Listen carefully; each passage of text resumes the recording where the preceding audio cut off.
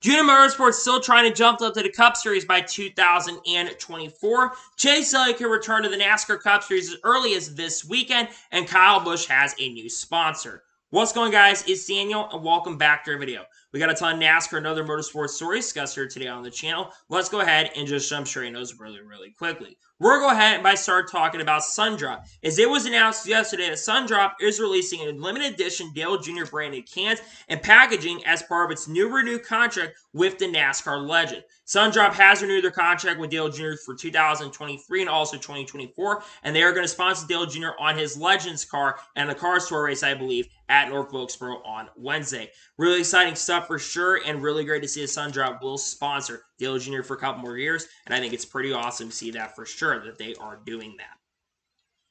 And now we're going ahead and jump on to the next story of today's episode, as we're talking about Kasey Kahne and Mike Stefanik.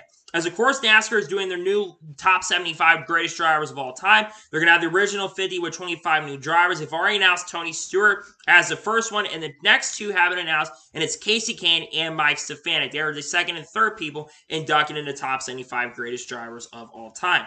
Well deserved for both drivers, in my honest opinion. Mike Stefanik was a legend of the Wheel and Modified Tour, and Kasey Kahne won a lot of NASCAR Cup Series races and a couple major Crown Jewel events in his career. So well deserved, in my opinion, and congratulations to both of them on getting inducted into the top 75 greatest NASCAR drivers of all time. They absolutely deserve it. And now we're going ahead and jump on to the next story of today's episode, as we're talking about Emmys. Now, NASCAR has been nominated for a couple Emmys. They are Bubba Wallace's Race Netflix documentary, basically around Bubba Wallace and centered around his racing career, and NASCAR and NBC has also been nominated. One thing you're going to notice is NASCAR and Fox, for the first time, I believe, since Fox basically got on the air with NASCAR back in 2001, they are not nominated for an Emmy. This is a major shock, but also not a major surprise because of the fact that Fox's coverage has not been good for the last few years. It's been shocking to have even been nominated recently, but it's not a major shock and surprise in some ways. But again, both of them have been nominated for Emmys. Bubba Wallace's documentary on Netflix, I think, was really awesome, and NASCAR and NBC's also done a really good job. So I'm definitely happy for both of them getting nominated, but not 100% surprised to see that Fox's coverage had not been nominated, considering their coverage has not been good in recent years. And now we're going ahead and jump on to the next story of today's episode, as we are talking about Kenny Wallace. Now, it was reported, and Kenny Wallace actually put a tweet out last night saying that he actually wants to race in the Cars Late Model Tour. Now, Kevin Harvick has responded, and multiple people in the Cars Late Model Tour, including Landon Huffman, has also responded to Kenny Wallace. Kenny Wallace, of course, is basically doing his new Race Day revival. It's going to be coming back for a couple more races this year, including, I believe, the Gateway later this year as well. Also, someone who was a commentator and also raced a lot as well, and currently still races a lot to this day. It'd be really fun to have Kenny Wallace in the Cars Late Model Tour, because I think he'd do a really fun job in it. I think he'd do a really awesome job, and I'm excited to see that Kenny Wallace is interested, because I think he'd do a really good job in the Cars Late Model Tour. Even at his older age, I think he'd do an awesome job. And now we're going ahead and jump on to the next story of today's episode, as we're talking about Norm Benning. Now, Brock Beer, who does the Last Car on Brock stuff, he basically talked to Norm Benning on the phone. And Norm Benning, the rest of his 2023 NASCAR schedule is currently to be determined. Now, Norm Benning is hoping to run a few more races this year. He actually got his first lead lap finish of the season since, I think, 2020.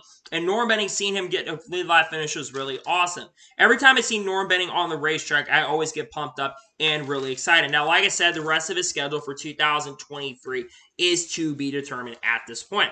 But I really hope that Norm Benning does come back for quite a few races this year, so I think it'd be really fun to have him back out on a racetrack. He got a top 30 finish, which is really great to see. And overall, hope we see Norm Benning out on the racetrack a lot more consistently in the future. And now we're going ahead and jump on to the next story of today's episode, as we're talking about the Hail Melon. Now, Adam Stern put out a tweet on Monday evening talking about the Hail Melon, and he says that NASCAR banned the viral Martinsville wall ride move from being made again because, as you talk to Ross Chastain, he would say, that's not a move I want to make in the future. And Steve O'Donnell apparently said this as well, maybe over the weekend.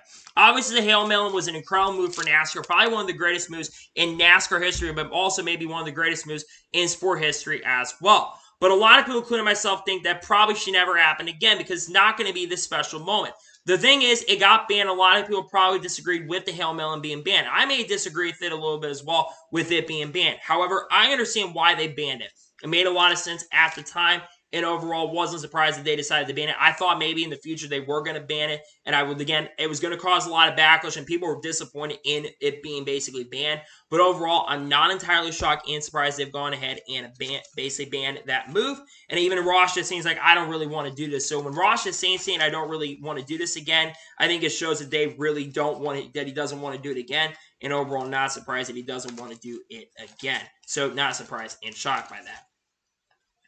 And now we're going ahead to jump on to the next story of today's episode, as we're talking about Caden Honeycutt. As it was announced on Monday that Caden Honeycutt is going to drive the 74 for CHK Racing and make his NASCAR Xfinity Series debut, or attempt to make his NASCAR Xfinity Series debut this weekend at Martinsville. Caden Honeycutt has been absolutely a star this year with Roper Racing in the NASCAR Truck Series. I remember last week at Bristol Dirt where he was contending. Now, obviously, the 74 team has to qualify their way into the show since 2 cars will go home this weekend, but I think Caden Honeycutt's got a really good shot to make the show.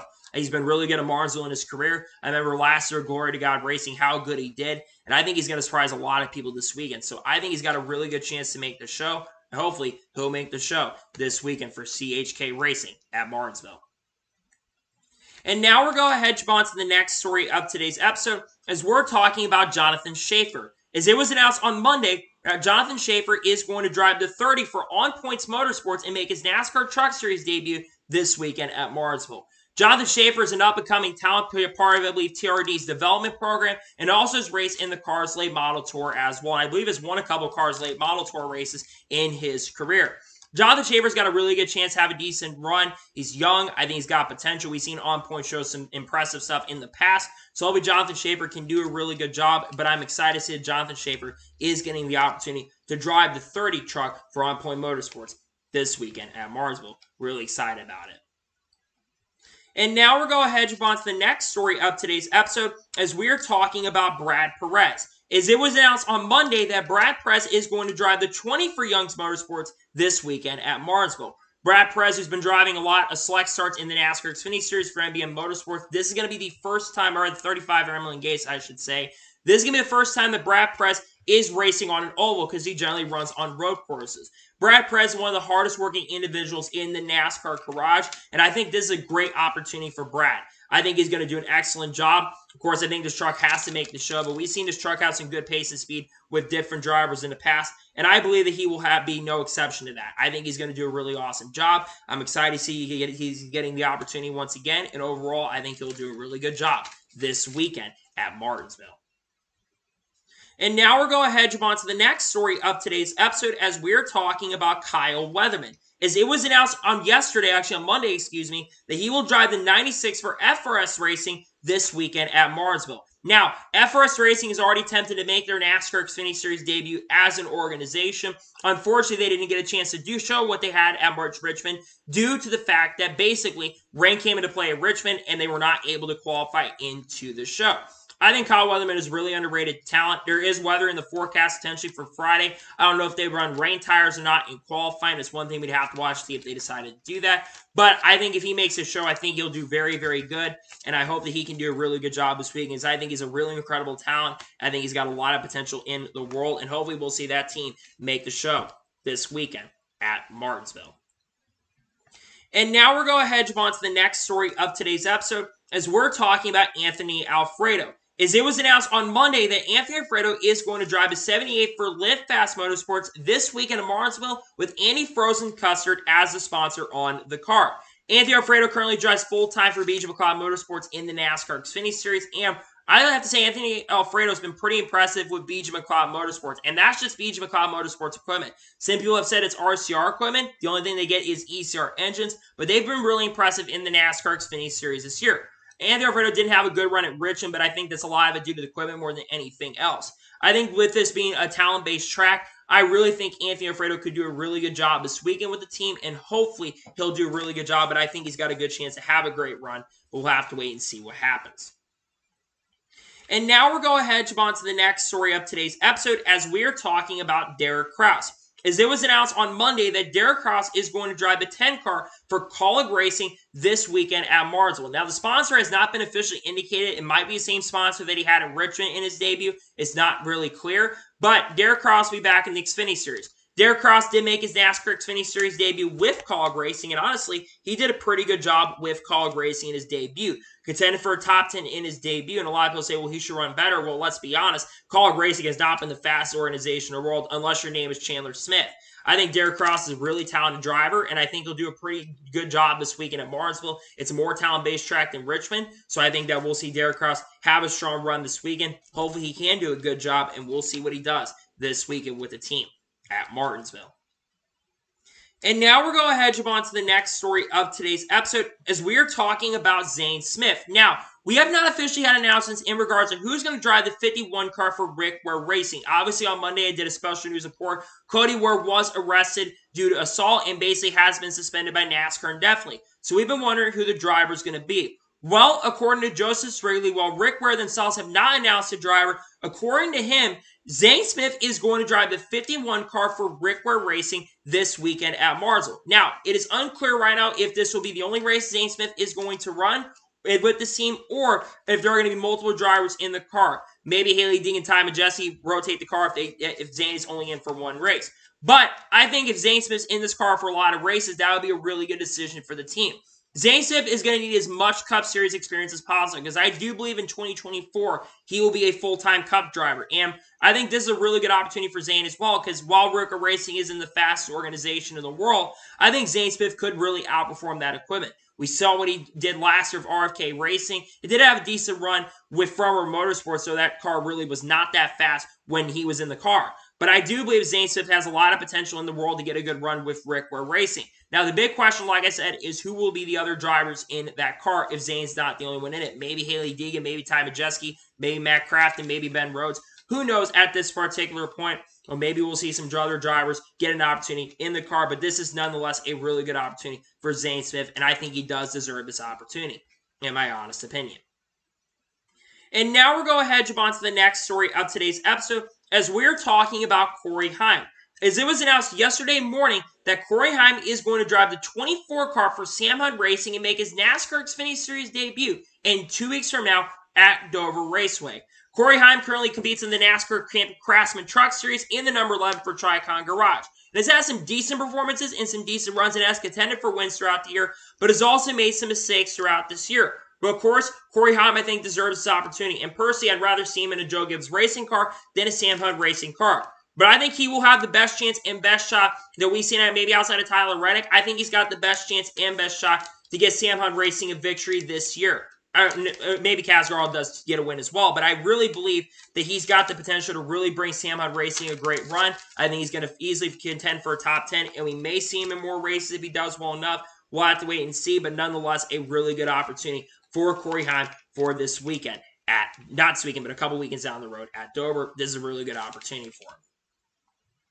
And now we're going to head on to the next story of today's episode as we are talking about Daniel Suarez. As it was announced on Monday that Daniel Suarez will join the SRX this year in 2023 on a one-off race at Thunder Road in Vermont on July 20th. Daniel Suarez, of course, currently drives full-time for Trackhouse Racing in the number 99 car. He joins a plethora of drivers from the NASCAR Cup Series and other forms of racing in NASCAR and also IndyCar as well that will be racing in the SRX. Daniel Suarez really isn't completely a superstar in my honest opinion, but I think Daniel Suarez definitely has a lot of talent. I think of him especially being a younger driver in this series, I really do believe that Daniel Suarez will easily be a contender to run well. I think he's got a shot at winning that race at Thunder Road especially. But talk about him joining the SRX, you got a long list of drivers already in the SRX this year. You've got, of course, Haley Deegan driving full-time, Brad Keselowski full-time, Tony Stewart on a full-time basis. You got Paul Tracy, Ryan Newman, Bobby Labonte. You got Joseph Newgarden in a couple races this year. You got Kyle Busch for a few races. Denny Hamlin's going to run one race this year.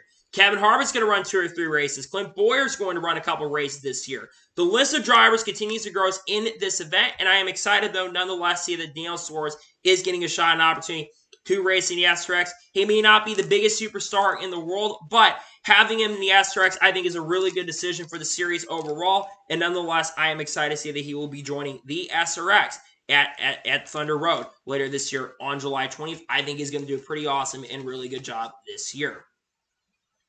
And now we're going to head on to the next story of today's episode as we're talking about the Bristol Dirt TV ratings. Now, obviously, there's been a lot of intrigue around the Bristol Dirt TV ratings because a lot of people are wondering how the TV ratings go every single week. Well, according to Adam Stern, Fox earned 3.5 million viewers for Sunday's Food City 500 dirt race at Bristol. That is down from 4 million from last year's event. Now, that is up from the last Fox event that had 3.1 million at Richmond, or the race before that at Coda, if I'm not mistaken. But that is still down 500,000 from 4 million. Honestly, that's not bad numbers for Sunday night. 3.5 million for Fox is not that bad, all things considered. It's still a pretty big drop, and a lot of people are wondering why that drop is. 2 or 3 big reasons. One, it's a holiday. Less people are probably going to watch TV, though sometimes the holiday events do happen. The Sunday nights do draw in pretty big crowds. I think because of it being a holiday, I think that's a big reason why we did see a pretty huge drop. Second reason, Chase Elliott effect. Now, we're going to talk about Chase Elliott here later in this episode, but Chase Elliott not being behind the wheel of the Cup car has probably dropped a lot of viewership. Now, I don't think that's the full reason that that's the case, but I think that's a big factor. The other big reason, I believe, is because of the fact that we have less people watching TV. HUT numbers, I'm not sure what those are because HUT viewership generally has been up at points throughout the year this year, but I do believe the fact that less people are watching TV also contributed to that as well, and people are also probably watching legal streams or listening to the radio as well. They do count streaming, but I wouldn't be surprised if they're not fully counting streaming at the same time. So overall, not a major shock. Ratings are down. I expect them to be down, but 3.5 million is still a pretty good number for Fox. But those are the TV ratings from this past weekend at Bristol Dirt, and honestly, they're not that bad overall. And now we're going to head on to the next story of today's episode as we're talking about Bubba Wallace. Now, multiple drivers have spoken their positivity and negativity on Bristol Dirt and dirt racing in general in NASCAR. And Bubba Wallace was no exception to this. After basically racing, I think this weekend, or before the racing weekend happened, Bubba Wallace is asked, should NASCAR be racing on dirt? And Front Stretch picked up a really good interview. I think Steven Stump or Brandon Hopkins basically did talk about this. And Bubba Wallace basically says that NASCAR should not be racing on dirt. He says that he has a lot of fun racing on dirt and says it's basically a gimmick. And he says, for the record, I love dirt racing, and he watches dirt racing a lot. He just feels like NASCAR should not be racing on dirt. And he's not the only driver who has said something about not wanting not to race on dirt. Kyle Larson also, we talk about this on Monday, but Kyle Larson also said that he doesn't think that NASCAR should be racing on dirt. I do have to disagree with both drivers. Now, if you're against Bristol Dirt, and there's a lot of talk about the future of Bristol Dirt, but if you're against Bristol Dirt, fine. I completely understand that. But I believe that NASCAR 100% should be racing on dirt. It gives the drivers a different way. And personally, if I had to choose, I'd add at least another dirt race to the schedule, have 2 dirt races, if Bristol is stick around. But if Bristol does go away, you only have 1 dirt race. But I think dirt racing is part of NASCAR. It's part of NASCAR's history. And why not do something that is part of NASCAR history? I think it would make a lot of sense and would be a good move for the sport if they continued racing on dirt. Again, there's a lot of drivers who love dirt racing. And I guarantee if we went to a track like Eldora, or we went to Williams Grove Speedway, or we went to Volunteer Speedway, which is also host of Kyle Larson's Late Model Challenge, or went to I-55 Racing, which are permanent dirt tracks, I think you would have a lot happier drivers who are more positive about the event. I think the fact that people really want the concrete to stay around there to have 2 dates, I think is a major factor. There are a lot of questions about Bristol after 2023, and we'll continue to follow the story as time goes on. But a lot of drivers have been negative about it. I don't completely agree with Bubba Wallace's comments. I respect his opinion, but I would think we should be having dirt racing in NASCAR. But that's just my personal opinion. I'm not a driver. I'm just a fan of the sport. And overall, I hope we do continue having dirt racing, though, in NASCAR in the long-term future.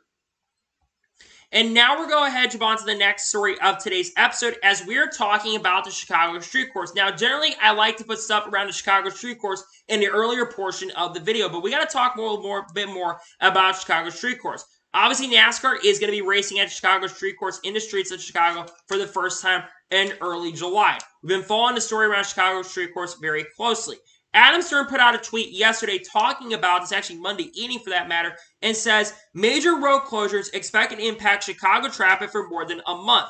It was announced on Monday basically about the road closures, and a lot of people in Chicago are not very happy about it. One of the higher-ups and one of the older men, I think Brian Hopkins is the name if I'm not mistaken, he's been very outspoken about the event. And he says there's no question that the inconvenience will be significantly more extensive when it comes to the traffic than we initially thought. Obviously, there's a lot of talk. People think that there could be a potential that they cancel the race this year. I think that it will not happen. The new mayor is coming in. I believe it's Brandon Johnson, who's the new mayor of Chicago. They're not going to cancel the event, I don't think, for this year. And if I'm the alderman of the city, I understand that they don't like the event, but if I want to be political, I keep the event for this year because it could bring a lot of money in for the city. And always being negative about this event is going to draw people away. And the amount of money, and I think even if they don't like the event overall, I think they should absolutely still try to support the event no matter what. Even if they don't agree with the event, and I understand them not agreeing with the event, believe me, I'm not as big a fan of Chicago Street Course overall. But it also would be a bad look for the sport overall if they cancel it for this year. And again, I think we're way too close to the event happening in 2000, being canceled in 2023. But after 2023, do I think they race in 2024? No, absolutely not. I think the event's going to get canceled after 2023. And I think it will either go to Road America or it's going to end up going to basically Road America, or it's going to end up going to Chicagoland. I think Chicagoland is completely ready to go. They're going to be having racing later this year. And Road America deserves another cup date. They deserve a cup day with their attendance. And I think with the road course package especially, you take away a road course altogether, and I think the racing would be generally way, way better. So we'll have to wait and see what happens in regards to this, but it's definitely a story to follow as time goes on, and it's definitely a story to watch for as we get closer to the event overall. We're going to continue seeing a lot of bad stories. There's been a lot of negativity around the Chicago Street Course event. I think that the aldermen should personally support the event. I understand being negative, but if you want this NASCAR to stay in the area long term, I think you have to support the event. So not surprised by the negativity, but if I were the alderman, I would go ahead and try to support the event. And now we'll go ahead to on to the next story of today's episode as we are talking about Hendrick Motorsports. Now, Hendrick Motorsports over the last week or so after Richmond, both the 24 and 48 cars were sent to the R&D Center and were handed pretty big violations. 60-point penalties and 5 playoff points were taken away from both Alex Bowman and William Byron. And there have been questions involving if Hendrick Motorsports was going to appeal the penalties.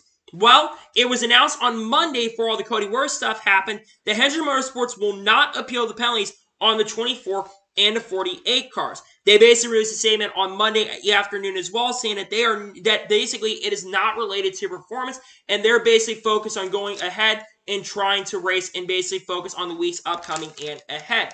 They're not completely at this moment focused right now on basically the situation here. And I'll say this, I think one of the reasons why Hendrick Motorsports is not appealing this penalty is basically to try to play politics maybe in a sense and not try to have NASCAR continue sending the R&D Center. Because if they continue trying to appeal these penalties going forward, I do believe that NASCAR is going to try to come down on them and are going to continue penalizing all the Hendrick cars. So I think this is one of the reasons why they decided to go away. And maybe isn't really a major factor in helping their performance out on the racetrack, but I think it is a very smart move for Hendrick Motorsports to not go ahead and try to appeal every single penalty they got, especially since NASCAR, I think, is going to do whatever they can to continue penalizing Hendrick, and they're going to scrutinize Hendrick Motorsports in every shape or form if Hendrick continues to appeal the penalties going forward. So I think overall, it's a really good decision by Hendrick Motorsports. Again, I expected this. I didn't think they were going to appeal it. But and William Byron was very unhappy, and I don't blame William Byron for being unhappy. Alex Bowman was really didn't care too much, even though he wasn't happy.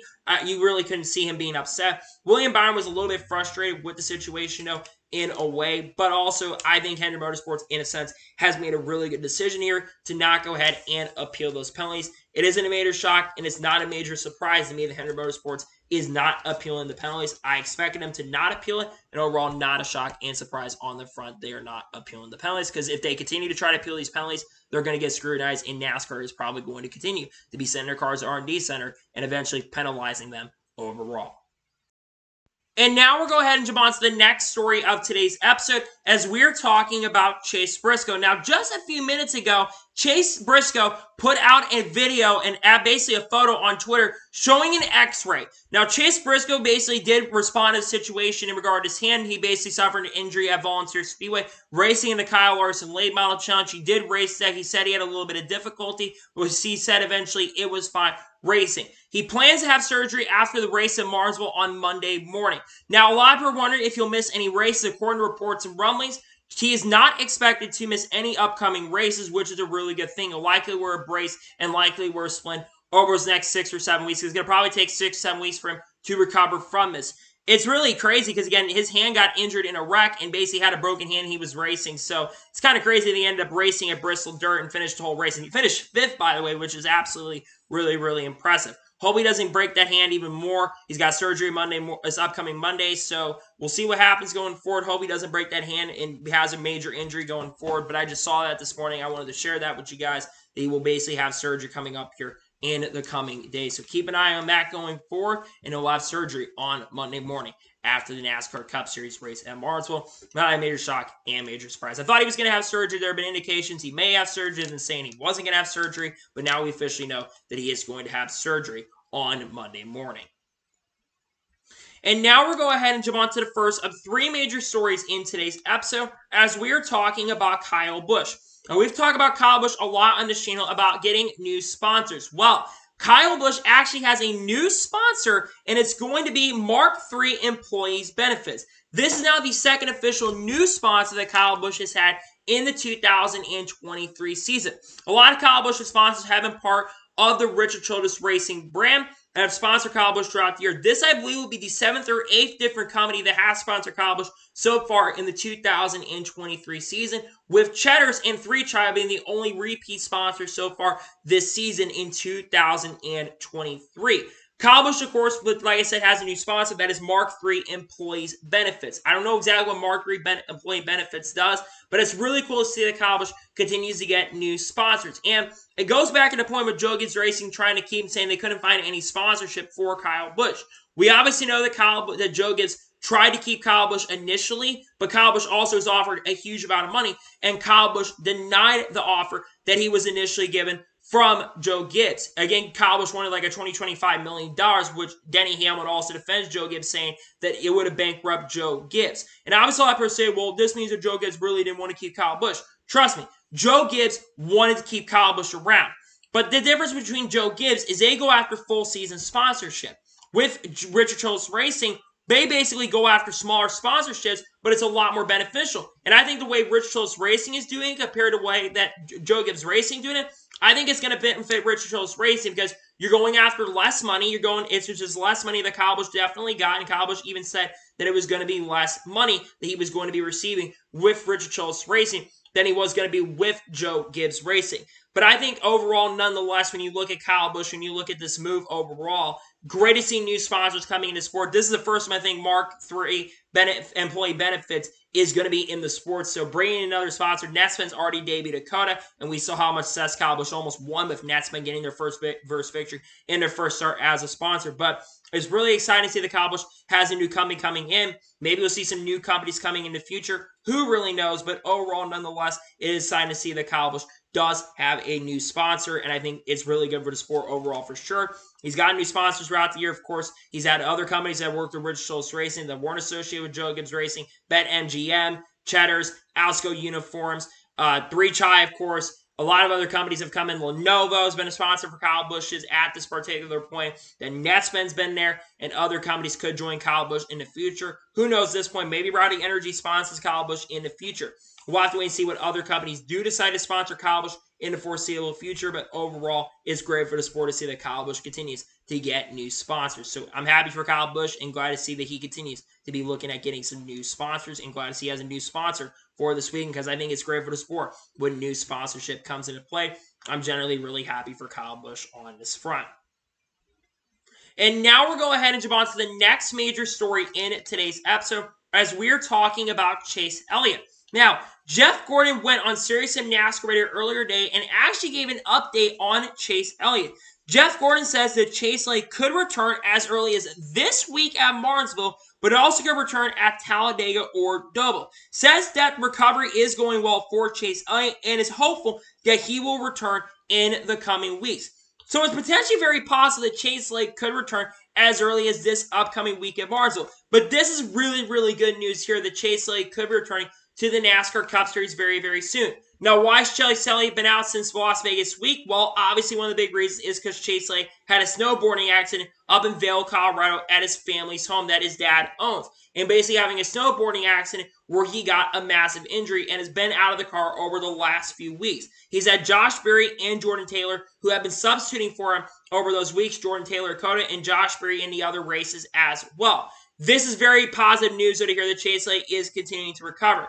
I would, though, be very genuinely surprised if he did return this weekend, because I'll personally say this. I think Chase Elliott should continue to focus on the recovery process and come back. I don't want him rushing back to the racetrack. I want him to take his time recovering. But I am very happy here that things are going well on that front, because the fact that there's a lot of positive news and no negativity toward that makes me really excited. And again, I think Chase Elliott being back in the sport is really good for the sport. A lot of people have stopped watching NASCAR because Chase Elliott has not been behind the wheel. A lot of people are Dale Jr. fans, and when Dale Jr. got injured, a lot of people stopped watching them.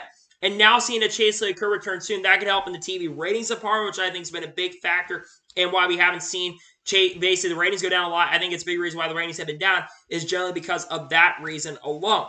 And I think that Chase Elliott, I don't know how quick he will, because again, I think Chase Elliott will struggle at least initially, because it's been 6-7 weeks since he's been in a cup car. Whenever he does turn, I think he's going to struggle a little bit. And maybe what we're going to see with Chase Elliott is we're going to see Chase Elliott run part of the race and then give the car to Josh Berry, just get acclimated for a little bit, try to get at least the points, and then basically get a little more acclimated to the car, and unless someone else substituted for the rest of the race. I don't think it's in the rule you have to run the whole entire race. If Chase gets out of the car, I think he still receives all the points there, unless things have changed on that front. Unless, of course, if he wins the race, he doesn't get in the playoffs. But nonetheless, I'm happy to hear that Chase Elliott is continuing to recover. It sounds like we may be getting a return from Chase Elliott very, very soon. I would love for him to come back this week. My prediction for when he returns, I think it's going to be Talladega. I just think we're too far in the week now for him to return at Martinsville. He's still got to get acclimated and prepared to the Cup car. And like I said, I don't want him to rush back. I want him to take as much time as possible. It is a 6-week period.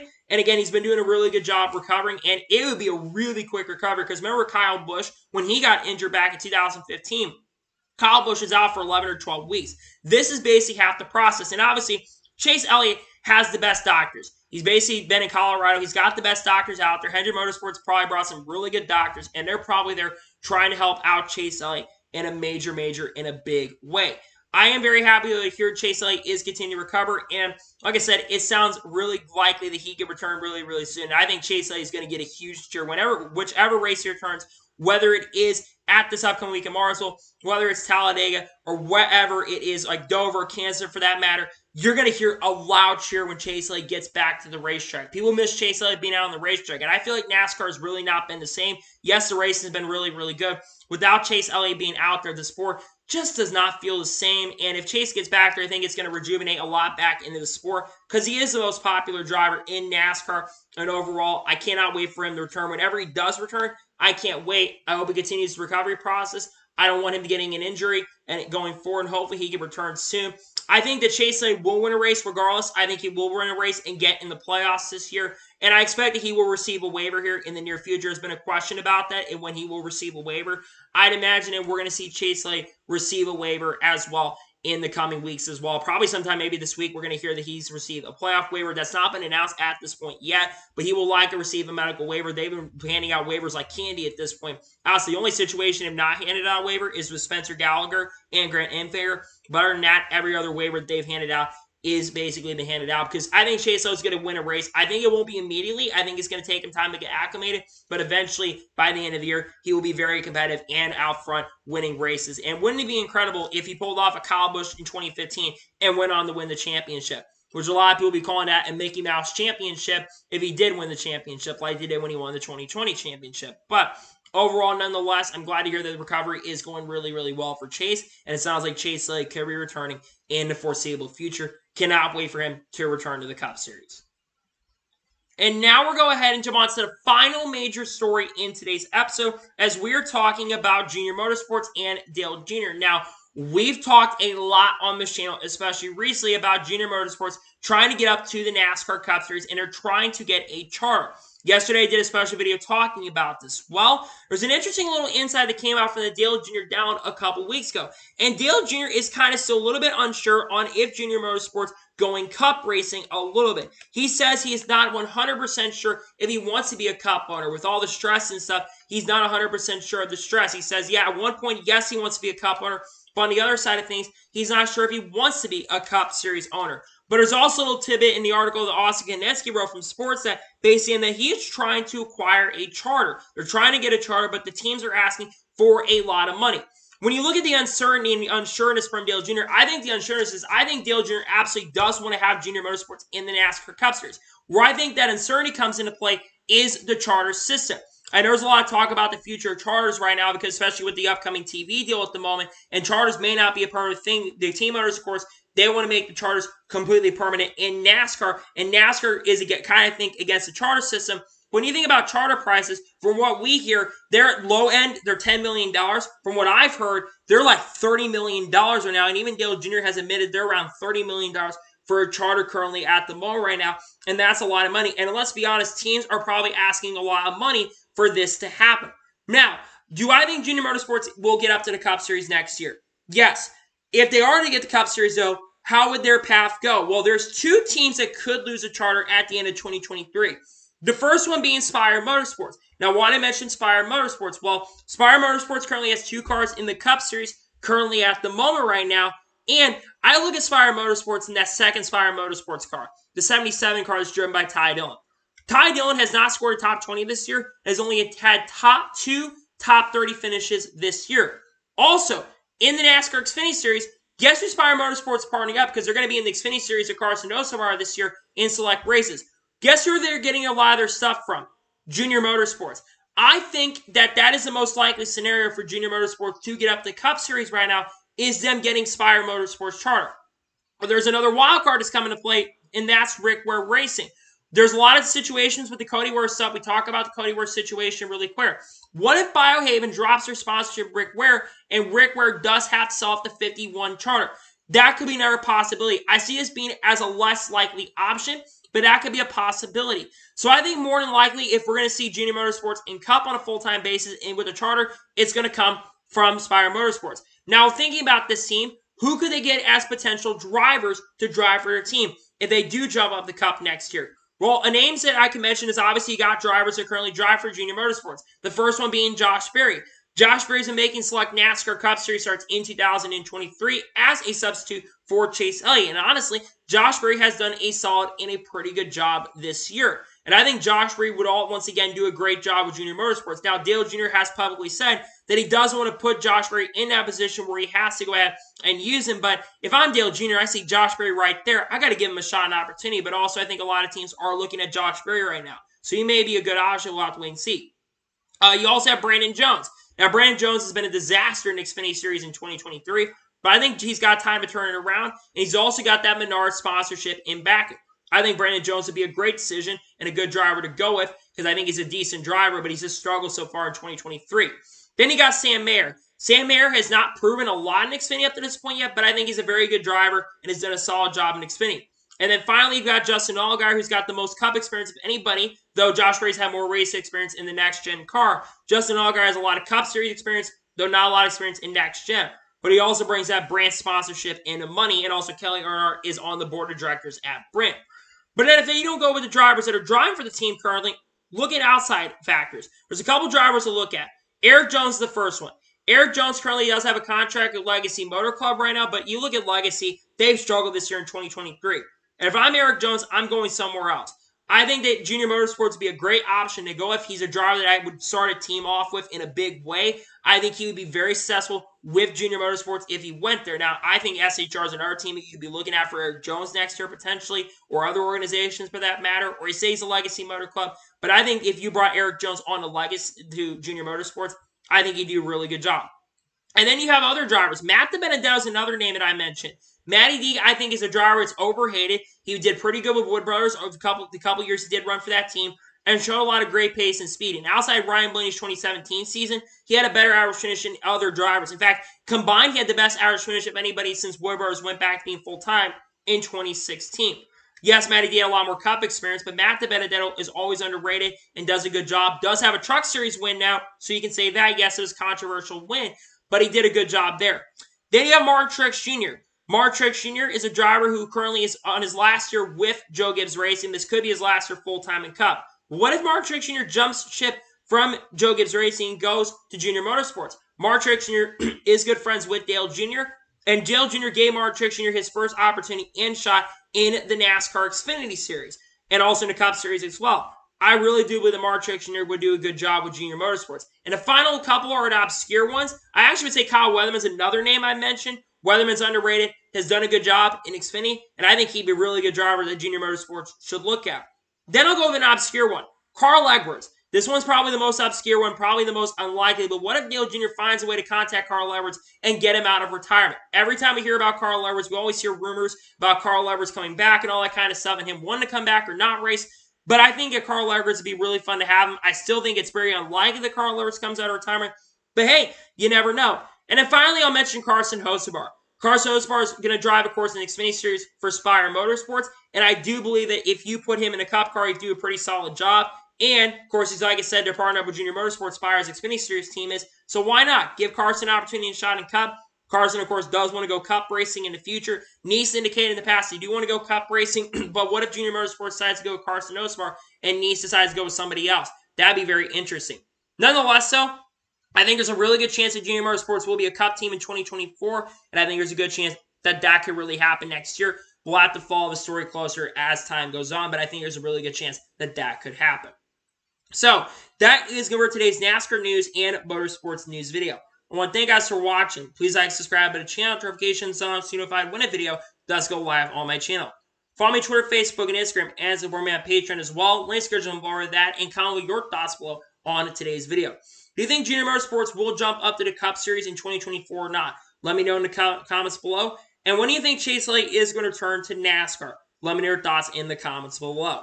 Later tomorrow, actually tomorrow on the channel, we're going to have the silly season predictions for 2024 out on the channel. Then on Friday, we'll have a NASCAR news video on the channel discussing news over the last couple days.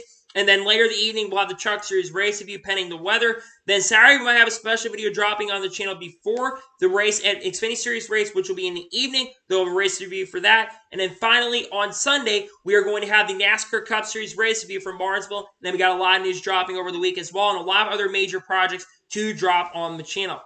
So anyways, like I said, I want to thank you guys for watching today's episode, and I'll see you guys next time for some more great, awesome NASCAR content and other motorsports content on the channel like this. Take care, everybody.